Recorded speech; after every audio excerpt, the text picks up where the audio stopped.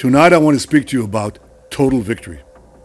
Our security and the prospects of peace in the Middle East depend on one thing: total victory over Hamas. At the start of the war, I outlined three goals: destroy Hamas, free the hostages, and ensure that Gaza doesn't pose a threat to Israel anytime in the future. Achieving these goals will ensure Israel's security and pave the way for additional historic peace agreements with our Arab neighbors. But peace and security require total victory over Hamas. We cannot accept anything else. Can you imagine what will happen if we don't have total victory? Hamas leaders have already pledged they'll repeat the October 7th massacre over and over and over again. No nation can accept that. We certainly won't. Without total victory, Iran and its terror proxies, Hamas, Hezbollah, the Houthis, and others, will be emboldened to subvert moderate states in the Middle East. They'll threaten the entire free world. Only total victory will prevent that. And total victory is within our reach. Israel's military achievements are truly unprecedented. As John Spencer, head of urban warfare at West Point, noted, it took the United States and its allies 9 months to defeat ISIS in Mosul. Mosul is a single city smaller than Gaza, doesn't have any terror tunnels, and it had only 5,000 terrorists.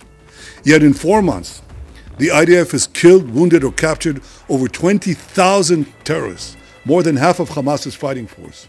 We've shattered 18 out of 24 Hamas battalions, and we're mopping up the remaining terrorists with ongoing raids. Our soldiers are systematically destroying the massive underground terror tunnels. Hamas believed this was an impregnable network. Yet our brave soldiers are now physically inside these tunnels. They're demolishing rocket factories, weapon stockpiles, command and control centers, and what Hamas thought were unreachable safe houses.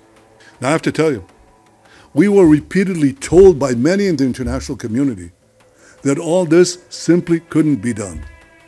They said that a ground offensive would not be effective, that we couldn't enter Gaza City because it would be an abominable death trap, that we couldn't go into the hospitals that served as Hamas headquarters without inflicting massive civilian casualties, and that we couldn't enter the underground terror tunnels because nobody could. Yet our brave soldiers proved them all wrong on all counts. Many also argued that Israel's military campaign would scuttle our ability to release the hostages. Well, they were wrong on this one too. Military pressure led to the release of 110 hostages, and only continued military pressure will bring home the remaining hostages. Our soldiers are now in Khan Yunis, Hamas's main stronghold. They'll soon go into Rafah, Hamas's last bastion.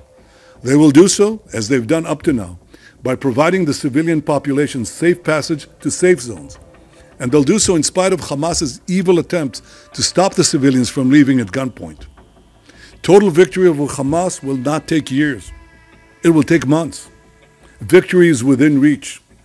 And when people talk about the day after, let's be clear about one thing. It's the day after all of Hamas is destroyed.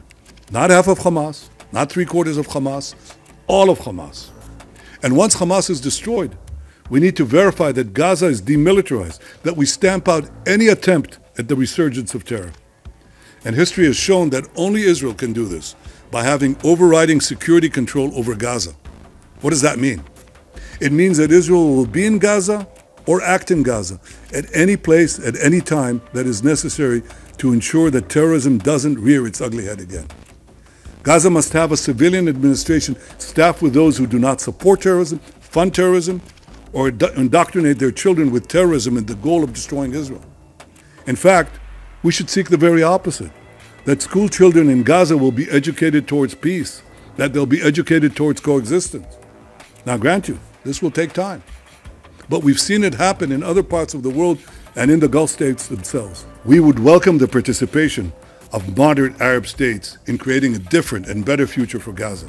This would also require that UNRWA, which perpetuates the Palestinian refugee problem, whose schools indoctrinate Palestinian children with genocide and terror, and from whose ranks sprang a dozen terrorist murderers who participated in the October 7th massacre, this UNRWA must be replaced by responsible aid agencies.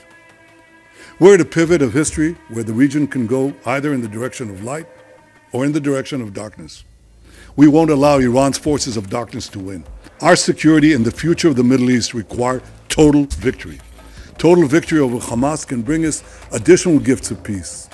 Our doctrine of peace through strength has already brought us the Abraham Accords. Total victory will help us bring more historical peace agreements. Hamas is the obstacle blocking a better and more peaceful Middle East, and it's threatening Israel's security. The pressure of the world should be on destroying Hamas as quickly as possible, and not on preventing Israel from doing so.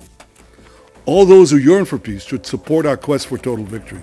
Total victory for our security, total victory for peace in the region, total victory to secure our common future.